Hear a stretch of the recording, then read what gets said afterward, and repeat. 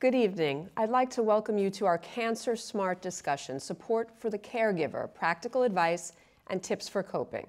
I'm Stacey Sager from WABC TV Eyewitness News here in New York, and I will be your moderator.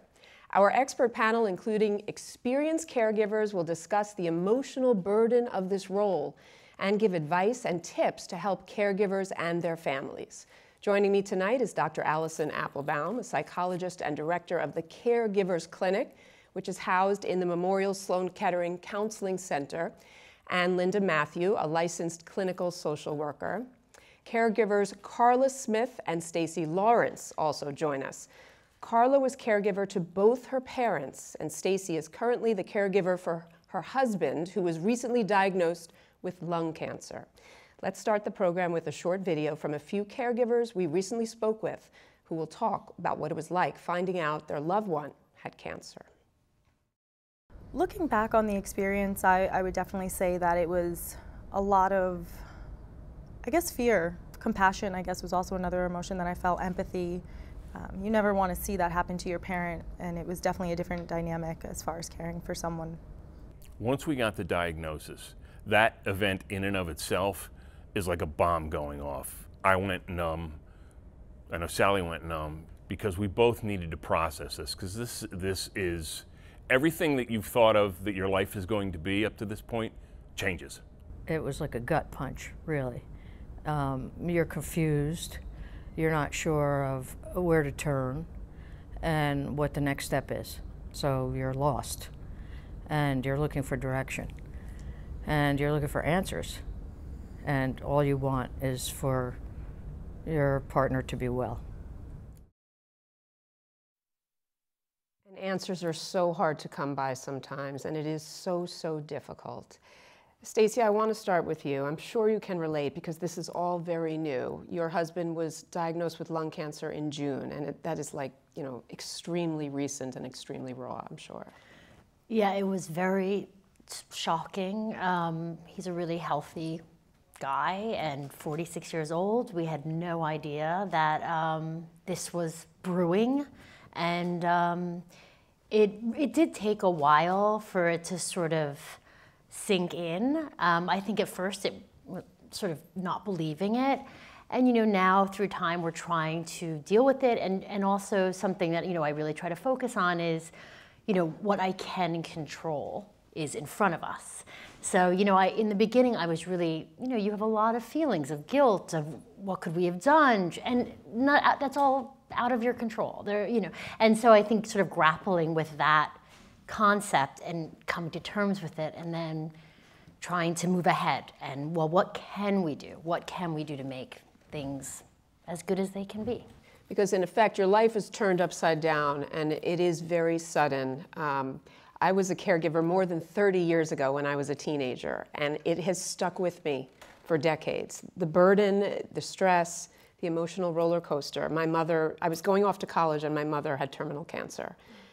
Maybe you can explain for some of the people, Dr. Applebaum, just what are these initial concerns that come up with people of all ages, really, whether you're a teenager or later in life? Absolutely. So the experience of having a loved one diagnosed with cancer of any site or any stage at any time in your life is distressing.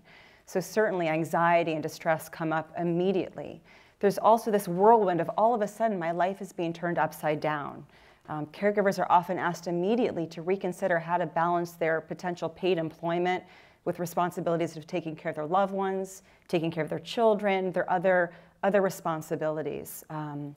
Some other concerns that come up immediately is, how do I actually speak to my loved one and speak to the physicians about cancer?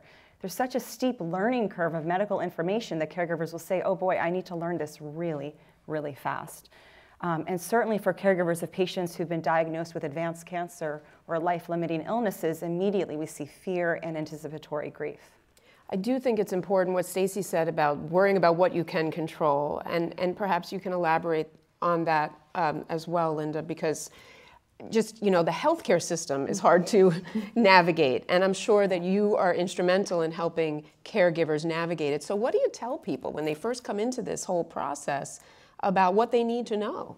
So one thing we do tell is that you're the eyes and ears for your loved one. So you are in that room collecting the information as the doctor is sharing the diagnosis and what the treatment plan is, because the patient itself is not hearing any of that information when they're in the room. So you as a caregiver, you're vital, because you get to hear all that information and then maybe write down all the questions that may need to be asked, because in the moment, no one can process what's going on. So you get to take a step back and kind of say, what questions do we need to ask right now?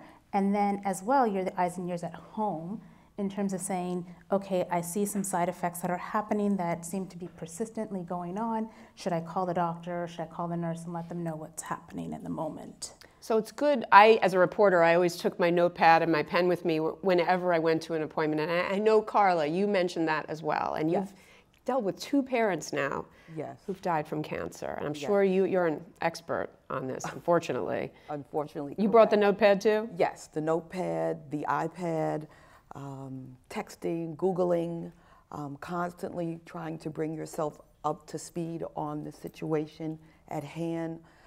Normally, after all of our appointments as a family, we would always go to lunch. I think that was a way to have a comfort moment and sort of digest what we were told or what we experienced, and sort of get ourselves ready for the next appointment, or just sort of wrapping up our day. And can I just add to that in terms of, in terms of Google, I feel like a lot of people go to Google, and we always say, be careful with that, because there's so much misguided information out there. And what we also notice is people put information when it's negative versus something that's gone right in terms of their healthcare and in terms of their treatment for their loved one. So if you are interested in terms of saying, where should I go? Contact your social worker, contact Dr. Applebaum, and we can guide you in terms of where to go for information. That is correct, because during the doctor's appointments, our doctors would always give out like an informational card, and sometimes we would have to look up the terminology because we're laymen, we're not really familiar. And I have 3 other siblings, so a lot of times we would do a lot of things through email or texting because they live on the West Coast, and that made things sort of a challenge at times, just trying to keep everyone up to date on where we were with prognosis and treatment, et cetera. What would you say was the biggest challenge that you had as a caregiver, Carla? If there was that it was my parents. And you want to give your parents respect. My parents were diagnosed late in life, and they were a couple that did everything for themselves, always paying of bills. My parents had a business, so it was very difficult not wanting to take charge. You had to sort of step back and see exactly where they needed to have help and sort of build from there. And I imagine it impacts your relationship a lot. Linda, how would you say this impacts the relationship between the caregiver and the patient? They're not just family anymore. I mean, they're always family, but they want to communicate, but it's not such great news all the time. So how does it change the relationship? So I think it depends on the role. So if it's a spouse with their husband or wife, it impacts it in terms of you going from that intimate relationship to a professional caregiver role, which sometimes then the intimate relationship gets lost. So we always encourage in terms of communication and saying, hey, I miss our bond. I miss what's happened in terms of our relationship as significant others. In terms of other caregivers, I feel like there's always this balance between being the person who's providing now for the family as a financial provider now for the family, and having to work outside, and then also caring for your loved one, or also caring for young children at home, and then the demands of that, as well as your own emotional demands and spiritual distress that you're going through.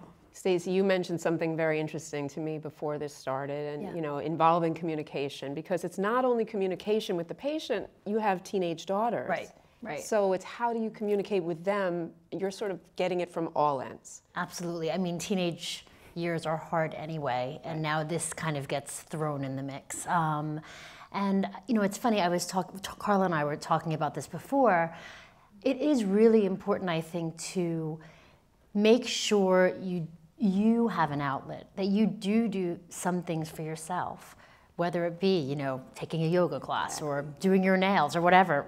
that because then you become a better caregiver, or else it just becomes way too much. And I think it's easy to almost sort of feel guilty about that in a way, like, oh, well, I can't do anything for myself. I've got to worry about everyone. But you do have to.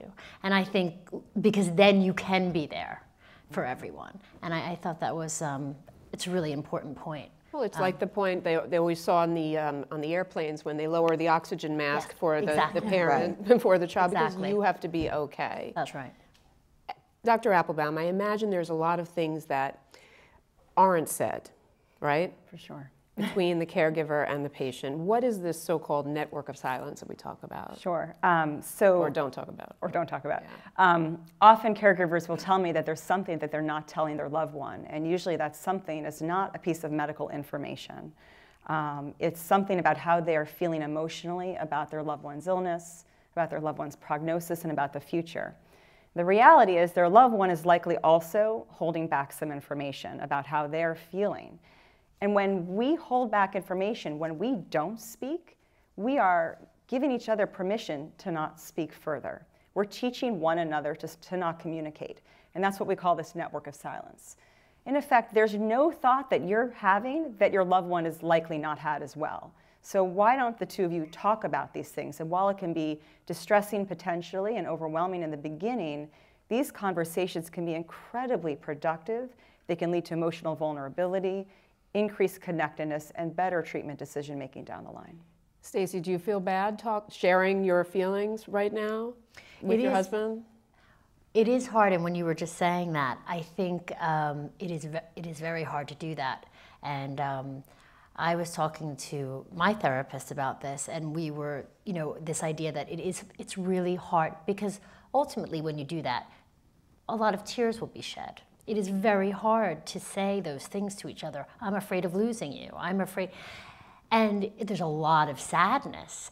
And, but we talked about sometimes sadness is okay. It's okay to be sad because it's there, it's real. And, but I think it's hard to be sad. But it's hard to be silent too. And I think that's also hard that's one thing I have trouble with my daughters. I think they don't want to be sad, right? And that's a whole other thing, right? How do they let that out? And how do you encourage them to let that out? And, one of the interesting things, when I went through this more than 3 Yes. decades ago and my mom was terminal, I was your daughter's age. Yes. And my mom had metastatic breast cancer, and there was a lot of guilt that I felt. Like, here I am, I'm gonna live and I'm gonna be okay, and she might not. And can you walk us through the guilt? Is it that either of you, Carla or Stacey, have felt through the process? How intense has it gotten? It can be very intense. During the time of my mother's illness, my youngest brother was expecting a baby. And the family was very concerned if she would be here for the birth.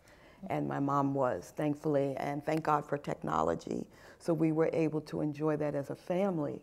But the concerns were she was not going to be here for, high school graduation and, all of those special moments.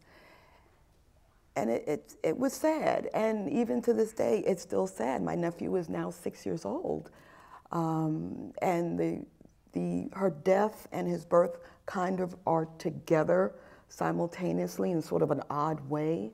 But we have to look past that because she did experience him for a little while, and that was a blessing for her. And we try to, always try to find the good, always the bright point, because cancer can really put you in a dark place, especially as a caregiver. You can become very burnt out. It can just come on you. I used to have my private moments in the car, crying, or in the bathroom, because I would never want to have those emotions in front of my parents. And they are very powerful emotions that stick with people for years and years, Dr. Exactly. Applebaum. I mean, maybe not the fatigue as much, but certainly the emotions. I want to run through some of the things that caregivers go through, but is there a tangible way to deal with this guilty feeling? I mean, is there something you can suggest to people to fight off the guilt, or is it natural to have it and to accept it? I think guilt, we in our society, we think about this as a dirty word. In fact, guilt is probably the most common word that is used in the Caregivers Clinic. What I say to patients is when you feel guilty, you're telling me you're feeling guilty because you feel like you're letting someone else down. For example, you're here in session with me, but you feel guilty because your husband's over at 53rd Street having chemotherapy. In that moment, are you truly letting your husband down, or is it possible that you're letting yourself down in some way? And so the one concrete piece of advice I can give in this moment is when you feel guilty, to consider if in any way you're not attending to your own needs in that moment as a different way to think about guilt. And I do want to run through some of the signs of caregiver burnout, because I'm sure a lot of people can relate to this. Yeah, absolutely. Increased fatigue, for sure. Feeling anxious or irritable. Difficulty engaging in caregiving responsibilities. I think that's a clear sign when you know you have to step back, because then you're not useful to yourself or to your family member.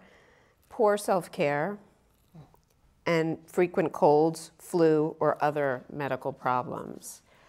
Can either of you remember a time when, like, you hadn't brushed your hair in a week because or you hadn't taken care of yourself, you know? That was one of the things that at the beginning I did make a conscious effort. I went and got a mammogram, and I did all of these things that I thought, you know what, let me check myself out, make sure I'm good, because this is going to be difficult. And all right, and I did that.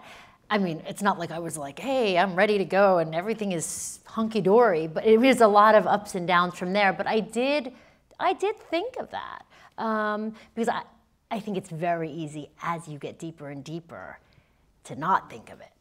And in a way, I don't know if, you know, there have been times that probably, yeah, I don't brush my hair, right? And so I wouldn't have gotten that. But it sounded like you were taking care of something you could control. Yes. That is, going and getting the mammogram is something you can actually do.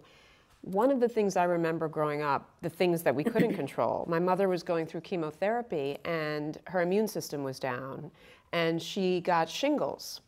And my sister and I had never had the chicken pox, I guess it is, and we were, you know, 20, my sister was 22 years old and came down with the chicken pox. So now on top of the chemotherapy and the shingles, my big sister had a terrible case of the chicken pox, and then I had the anxiety of worrying that I was going to get it because they didn't have the vaccine back then. I mean, we're talking 30 years ago.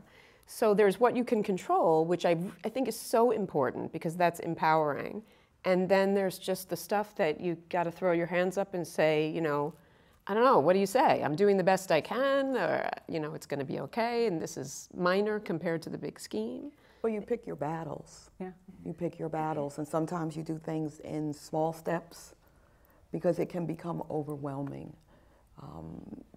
I kept a journal of everything so that if I had a day where, like case in point, my god sister would give me a day off during the week where I could go home, and I would journal everything. So she would see all of the meals that were prepared, how my mom was with everything, medication, if she had a question, who to call, and that sort of kept things sort of on track at home. It can be very overwhelming to be a caregiver, there's no doubt about it. So when you're talking about advice to help navigate for a loved one of the things caregivers tell us is that asking for help from family members and friends is very difficult, right? I mean, I don't even like asking my neighbor if I can borrow some sugar, you know, sometimes I don't like imposing on people. So, Linda, I mean, how do you counsel caregivers through this? In terms of asking for help? Asking for help from other people. So one, give yourself the permission to ask for help. I think that, you know, just along what you were saying about guilt, I think our society has kind of put that belief on people saying, if you ask for help, that means you have failed in some way. And it's not about a failure. It's about saying, I need extra resources to help me and my family get through a difficult time. And so we, as like in terms of social workers, we're always encouraging family members and caregivers just to say, I need help, whether it's from your social worker or from your doctor in terms of how to manage the medications and the nurse, or even from a neighbor. So if you have young kids and the neighbors are saying, how can we help? Take them up on that and say, can you pick them up from school on this day because I'll be home really late. And I want them to have somebody consistently picking them up so they know that there's a support network around them that still, you know, we care about them and we've made sure they're taken care of. I suppose you find it's a good barometer for figuring out who's truly meaningful in your life, which can be a good thing because people will rise to the challenge around you. Exactly. Can you think of anyone like that in your life, Carla, who stepped up? And Yes, my parents were fortunate to have 2 sets of friends over 40 years. And they were like, whatever we can do, car ride to get a haircut, or they would bring potluck. And that would still sort of give my parents a feeling of how they used to be 40 years ago when they became friends. And that would at least give everyone a relief from the diagnosis, you know, that was going on, a treatment that was going on. So, you know, when things are tough, that's when you really see who your friends are. I believe that completely. I mean, just to give you all a little more background, I've had breast cancer and ovarian cancer as well. So breast cancer when I was 30, and then ovarian cancer. I was diagnosed 12 and a half years later after I had genetic testing for the BRCA1 mutation.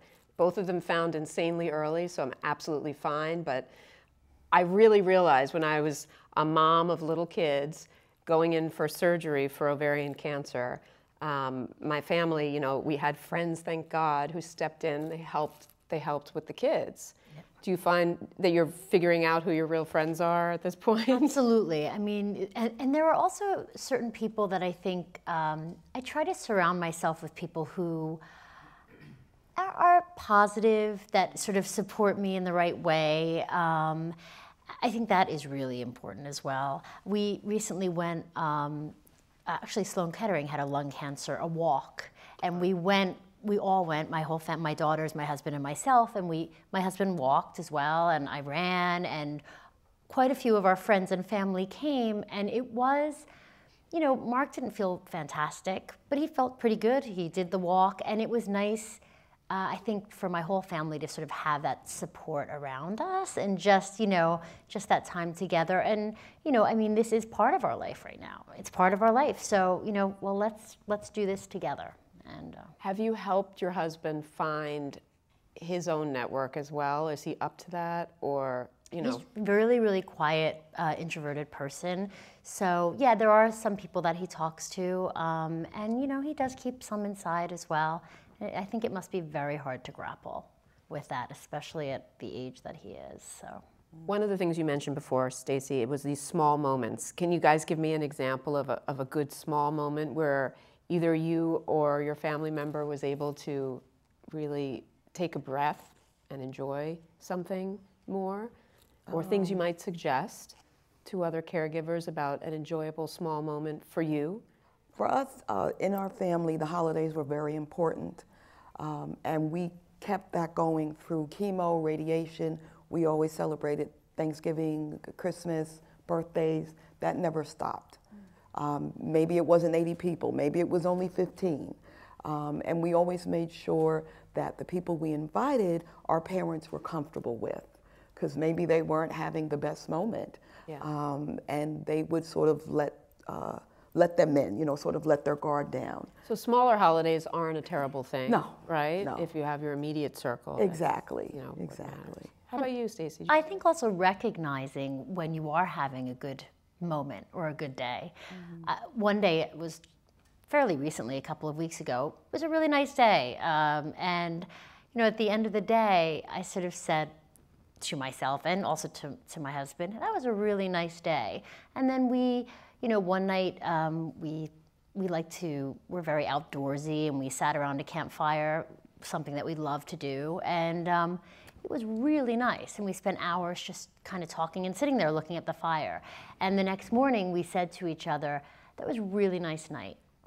Well, there's almost something very special, I would think, and I would think you would say this to your patients about how you can appreciate those small moments more, because if you're thinking, oh my goodness, I don't know how long this person might be with us, and you're looking up at a beautiful blue sky, that makes it, you know, even more special, I would think. Do you tell that to some of the caregivers? Certainly. Sometimes I'll say that when you've been a caregiver, you have a new pair of glasses with a different prescription. Yeah. And the information through which you're seeing the world is different. You have a heightened awareness for how beautiful just that moment of connectedness is. Sitting outside, a tight handhold, a look in the eyes, a smell of roasted or burnt marshmallows, whatever it is.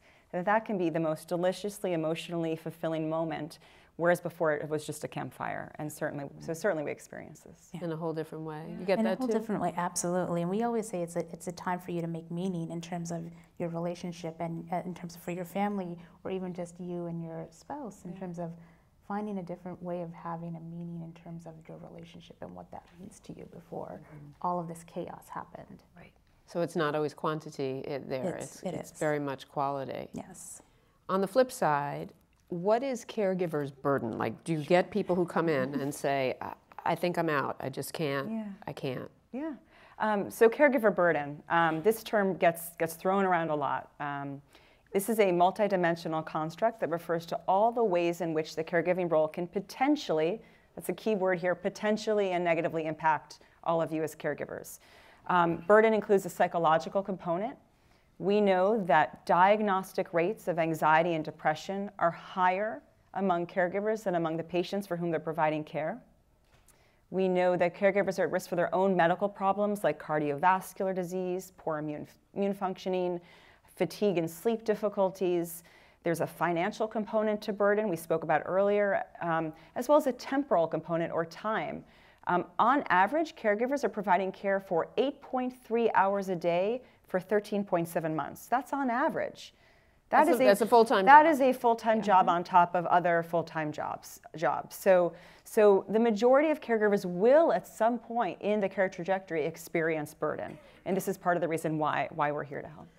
Carla, how difficult was it to maintain a family business, because you had a family business to run while your father was ill? Yes. And keep your professional life?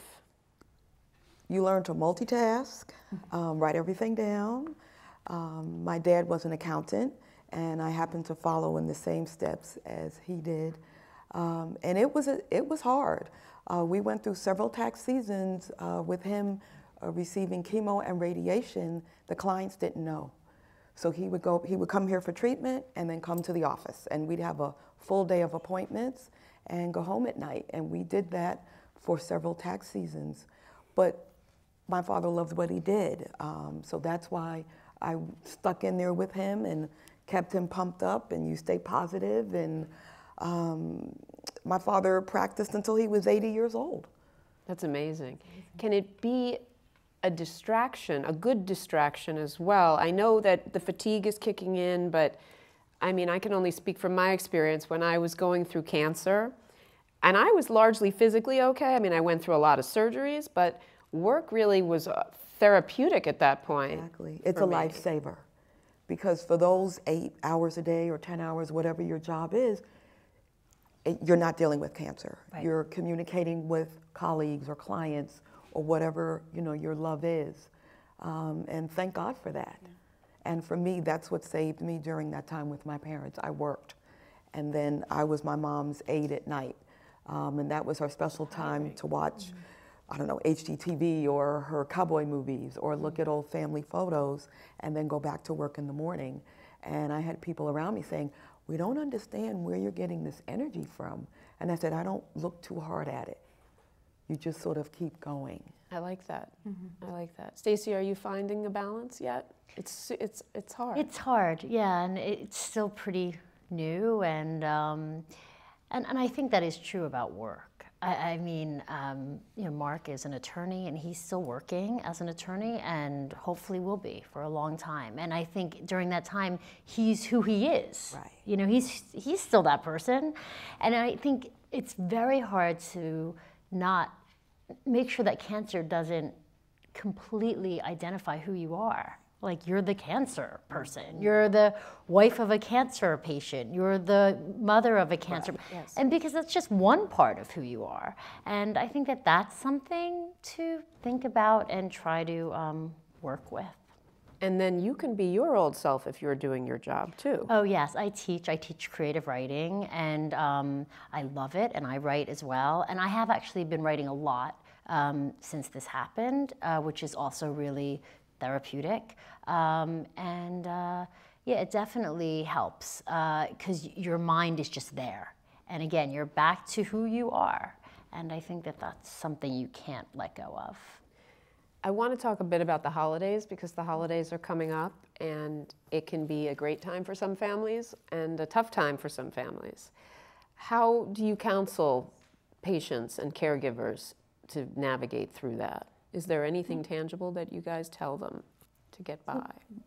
So for the holidays, one thing we do say is, like, figure out if you're the house that actually is where everyone comes together and says, let's have our Thanksgiving here, or the Christmas holidays, or Hanukkah, whatever it may be. If your house is a central place and you feel like you're already spent, I can't be that hostess, then I feel like that, and I'm not a caregiver, so I mean, I can understand. If you can sit down and say to yourself, like, if you have other families like sisters or brothers or adult children, and say, I want to have it at the house. I want to keep this tradition still. Can we have it as a potluck? Can everybody bring something to the house and we partake together? And if you've lost a loved one, I really feel like that's a good time for you to also maybe start making new traditions in terms of what was significant for that person that you lost in terms of the holidays, and start making a new tradition around that person during that holiday time. And Stacey, this will be really your first holiday. Right. So have you been formulating a plan, or is it too much pressure? Have you kind of just said we're not doing it this year? Or? I'm not even going there yet. I spoke to a friend today who her husband has been battling cancer for 14 years and is doing really well. And she's a really good person to talk to, actually. And she said, she gave me really good advice. This was earlier today. And she said, I know it's hard, but just one day at a time, one day. And I am trying to do that. And I think it does help a little bit, so. The only thing I would add to that is to also challenge yourself to accept that this holiday is going to be different, and that efforts to try to recreate the holiday from last year or 10 years ago is likely not the best use of energy. So how can we work with the limitations of what we have right now? Is your loved one going to be in the hospital? Well, what can we do that would make this a little bit like the holiday that we used to have as a family, and really connect to those traditions? Because they're usually not contingent on the environment, like being in a house with a fire and a Christmas tree. It's usually about the connections, the human connections, the love, the music, the food. All of these things can be brought in and transported to different settings. Absolutely. Does Memorial help with the holiday times? That, to your knowledge, that we try. And we just had a panel discussion talking about coping with the holidays, around the holidays, and our social workers really, we're mindful about the holidays coming up and how difficult it can be for families who are just starting in this journey, and what that uncertainty, comes with it and unfolds. And and then there's young kids involved as well. So, and you want to appreciate that young kids want to keep that routine and want to enjoy their holidays. So we try to help guide you in terms of saying, well, let's talk about what that family unit looks like and who's around you in terms of your network, and explore other ways of appreciating and learning and reflecting on the holidays and creating new memories. I want to talk a little bit about Memorial Sloan Kettering's family care program. And the things that are offered that you know about. You can call 646-888-0100 and get what sort of resources do you offer? So I'm really, really thrilled to say that Memorial Sloan Kettering is doing an absolutely phenomenal job in supporting caregivers. Our family care program is housed in our counseling center, and we provide support to caregivers of patients with all sites and stages of cancer in any relationship to the patient at any point in the caregiving trajectory. We have a caregivers clinic. It is the first of its kind in the nation and in the world to provide specific support to caregivers. We also have a family and couples therapy clinic. We have support for parents of children and adolescents with cancer, and also a bereavement clinic. So we have a lot of resources coming out of this program. We also have a lot of resources outside of the family care program, which I'm happy to mention as well. Well, we want to let our audience know that, just something else we want to let you know about, the Caregivers video that you saw at the top of this program will be later this month also on the Caregiver Support webpage, which will include advice and tips for caregivers. I think it's really important that you have a caregivers clinic. That really, I don't recall that being around when I went through all this, certainly not for someone my age. Is the clinic it's for all ages, or do you have to be a certain? All ages. The clinic is for anyone who identifies as a caregiver to someone here who's receiving care at Sloan Kettering. And that means that you could be a blood relative, a chosen family, a friend, a neighbor, a pen pal I said earlier, someone who's being affected by a loved one's cancer treatment. And we provide individual and group support by licensed clinical psychologists and psychiatrists. And really we addressed a variety of issues that many of which we've already addressed here, including caregiver burden, communication, talking about difficult topics like prognosis and possibly death and dying if that's coming up. Really, we're here to help to support you along this journey. But there's a lot to be gained from a support group, and I know, Carla, you mentioned that Yes. you're part of a support group, Yes. and I know, Stacy, you've reached out as well. Can you talk about that as a resource? I actually was contacted by the social worker that was working with my mom and asked if I would participate. At that time, my father and I went. He went for a couple sessions, and he said, I'd rather just stay home with the TV. But I continued to go. And with that, you realize you're not alone. You're not the only person going through this journey. And it really helped. And you also make connections and friends, not just for that moment, but through your other journeys. How many people were in your group? I would say about 15 people. And were they all at different stages of the game? Yes. So you could relate to them, but everybody had sort of a different thing going on? Yes. Yes. And how about and all different ages as well. Well, I was just, I have a social worker therapist from Sloan Kettering who I love talking to, and she's really, really helpful. I mean, things happen during the week, and I'm like, okay, I'll just tell Jackie about that, and then it'll be okay. And so that is huge. But I was thinking when you said about what your dad would rather have stayed home, I think that is very true, that everyone is different, and to accept that. I think maybe I do like sharing. Maybe I would benefit from a support group, but I don't know that my husband necessarily would.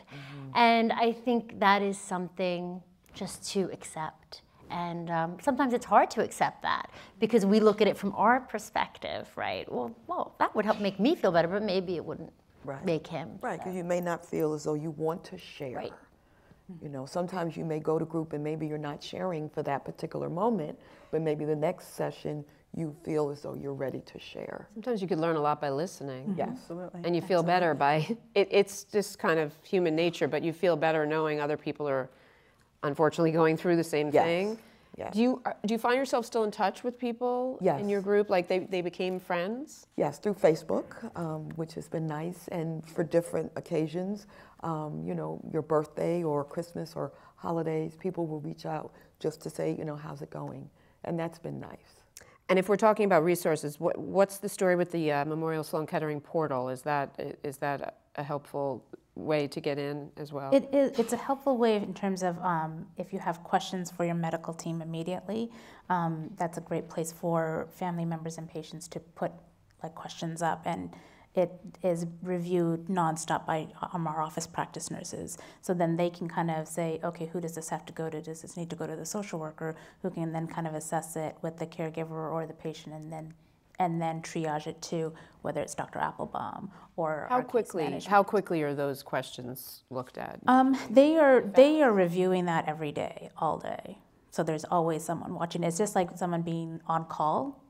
That's exactly what it's like. That's pretty great, though. I mean, because it's not like you're calling a number and hoping to call the doctor and find out an answer that you can't seem to get. I mean, it's definitely something. Do a lot of people take advantage of it? I mean, I'm not sure. That's a good question. I'm not sure if a lot of people take advantage of it. I think that we let people know there is a portal. Not everybody is tech savvy, so they might stay away from it and say, no, can I have a number instead?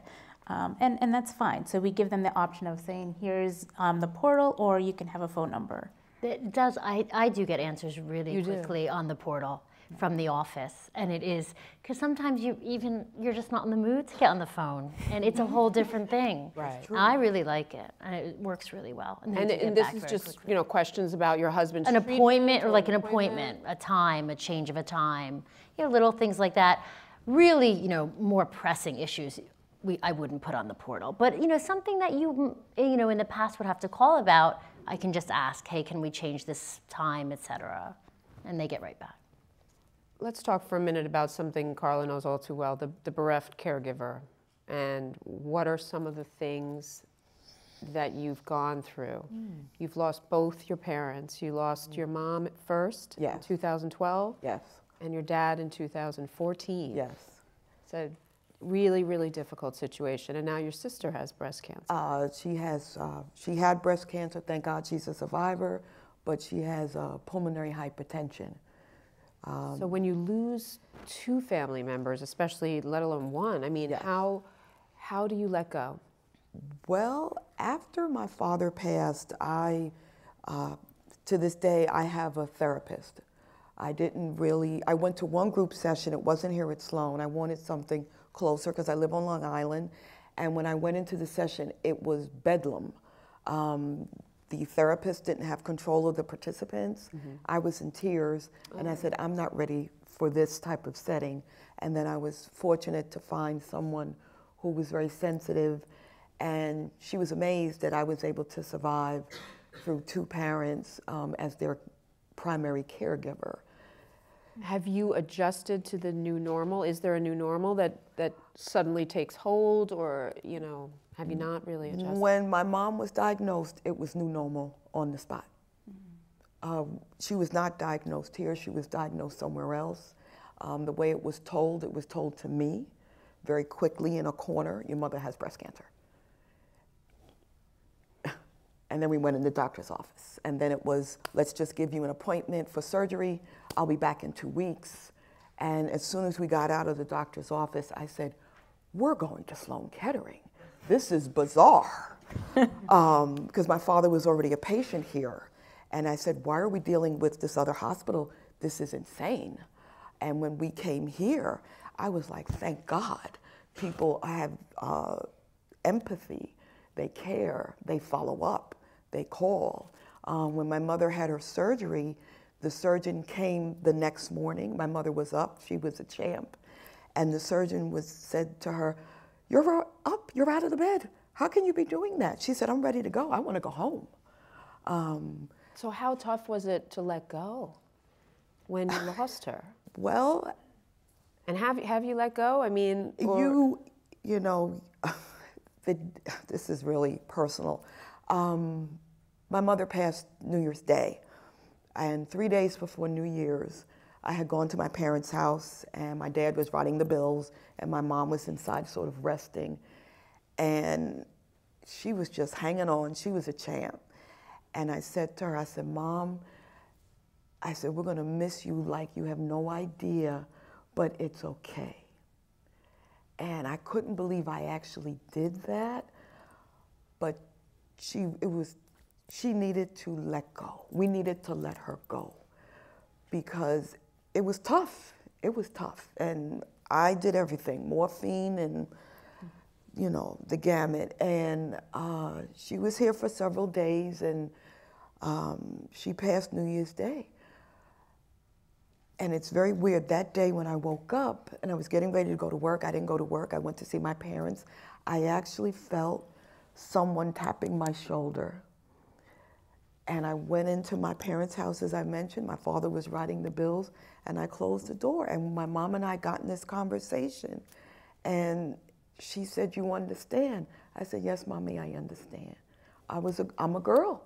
That could be me going through this. What do you tell patients? Is there anything, do you tell caregivers anything about letting go, or is there anything you can tell people about? It was very difficult, and my father, I was there when he took his last breath. I can't imagine. And I was just, it was devastating. I was devastated, but that's why I immediately got a therapist, because I wanted to feel better. And as Stacy mentioned, my parents were not cancer. My parents were Mickey and Earl. Right. Mm-hmm. And that's what you have to remember. So thankfully, now I don't carry cancer around with me.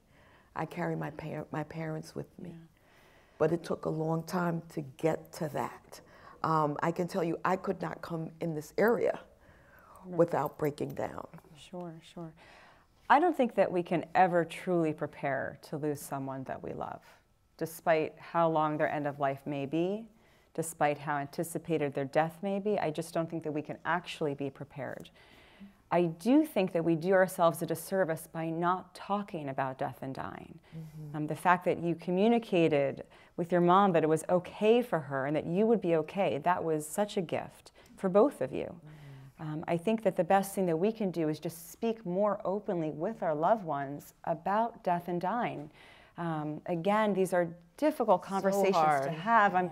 It takes so much courage, but what ends up happening is then there's such an opportunity for increased connectedness, and then for you to know that you did everything you could, and for years later to be able to say, I did it with pride, and I'm now carrying her legacy, and my mom's with me. Right. And I bet that had you not had those conversations, you might not be sitting here right now sharing with us with such confidence and grace and poise about this experience. Can I just add to that in terms of, you just said it, and it's about creating a legacy. So it's not about creating the legacy right near the end of someone's life, but just continuing to create the legacy as they go through this journey, and you're going along parallel with them through that journey. And having that time to spend with them to create that, you know, if someone dies a very sudden way, you don't get to say goodbye.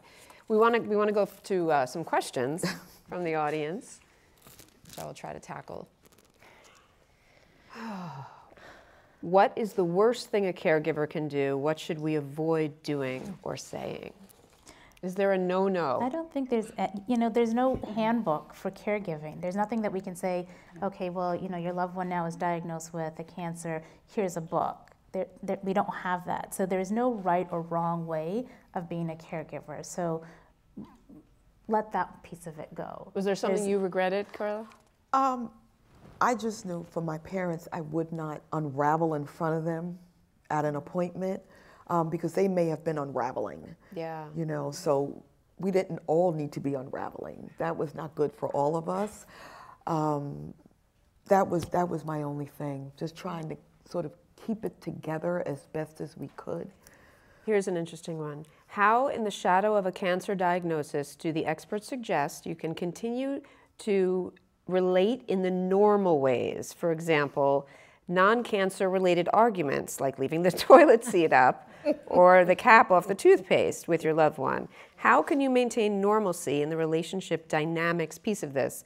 Because spouses can fight over all of this stuff. Does that stuff seem little, or does it, how can you relate? Is it okay to get upset with them still for all the normal things? My husband was very helpful and very empathetic.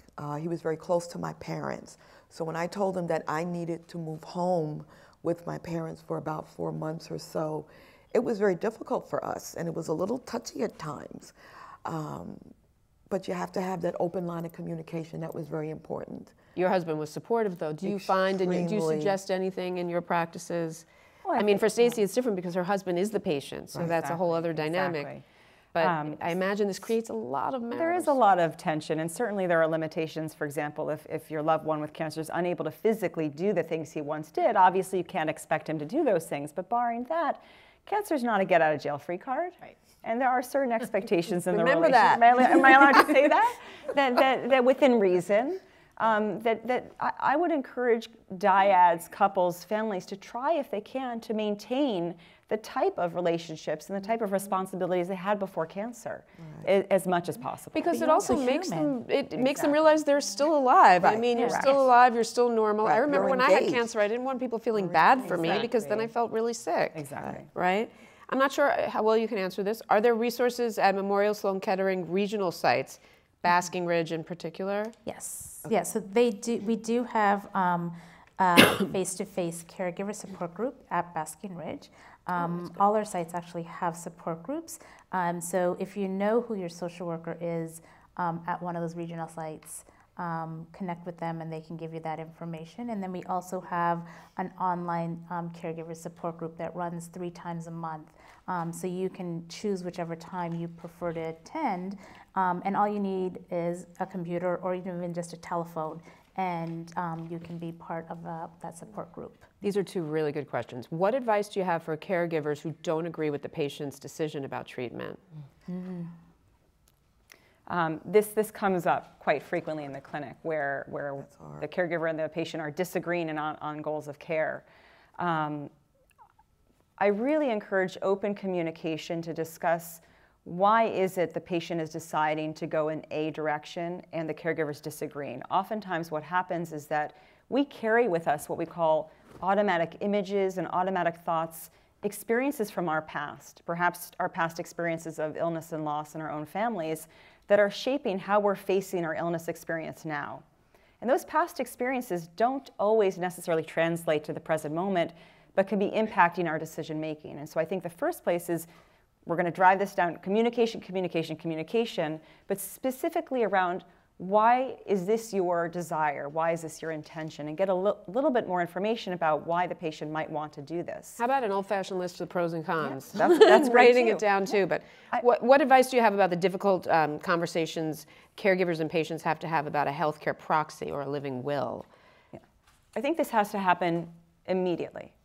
As early as possible. I think that the longer that you shouldn't feel guilty about absolutely not. You know what I make the comparison is I say you have a car insurance and you have health insurance. Exactly. Healthcare proxy, living will is also like an insurance. Absolutely. You want to make sure that everything is just taken care of up front, and you're not saying to them like, okay, let's just get everything prepared and in order for when you die. But no, it's not about that. It's about just making sure that everything is taken care of ahead of time, because there's so much anxiety already around the cancer diagnosis. So if you put it in more practical terms rather than morbid terms. Well, I think really what this is doing is it's creating a conversation for the family to have an awareness of what the patient's wishes are and goals for care. And this is a conversation, by the way, that should not just happen once, but it should happen a handful of times across the caregiving trajectory, because that decision-making process may change. Especially if people are living with cancer for years and years now. Exactly. Well, and I was thinking that really should be something that everyone has, right? That everyone, because anyone can walk outside and get hit by a bus. Hopefully that won't happen. But I mean, that we all should have these arrangements. And I think maybe approaching it that way is helpful. Well, you've all been so tremendously helpful. I've relived a lot of what I went through, and I can honestly say, even though it was years ago for me, that being a caregiver was definitely the toughest time in my life. And I don't envy any of you, but I'm so respectful, and I admire you for everything you have done, honestly, and everything you will continue to do, and whatever help you can provide to other people. It's really, really inspirational. So that is it for our CancerSmart discussion, and thank you to all of our panelists, Dr. Applebaum, Linda Matthews, social worker, Carla Smith, and Stacy Lawrence. And please be sure to visit www.cancersmart.org to learn about upcoming CancerSmart programs at Memorial Sloan Kettering. You can also find great resources and support on their Facebook and Twitter pages. That's @Sloan_Kettering. And thank you all for joining us. Thank you.